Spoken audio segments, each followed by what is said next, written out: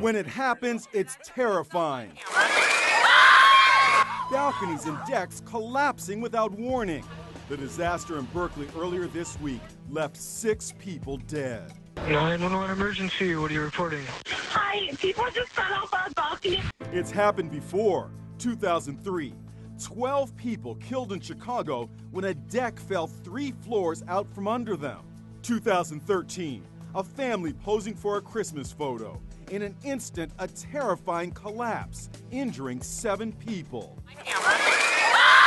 These students were posing for their prom photos in Indiana when this happened. They were lucky. They all survived.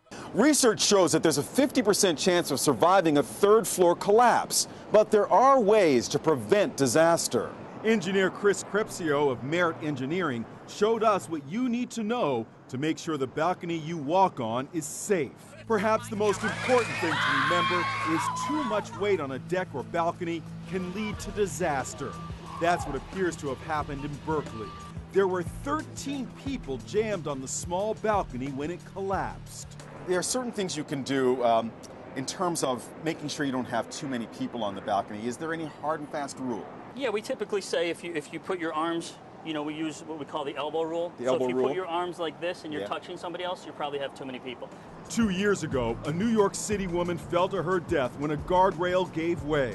She was on a first date. What sort of things are you looking for in terms of safety when you're talking on a balcony? Yeah, the first thing we look for is the railings. Typically we'll shake it. We'll put a pretty significant load onto it. Also, we'll check the base plates, make sure that they're properly secured. There are specific things to look for with concrete balconies. What we do typically is, first of all, the visual test. We'll see if there's any cracking, any scaling, any areas that are obviously deteriorated. We want to check the connection between the actual balcony, the concrete balcony, and the building. In the end, it comes back to using common sense. Understanding that a small balcony shouldn't hold 10, 15, 20 people.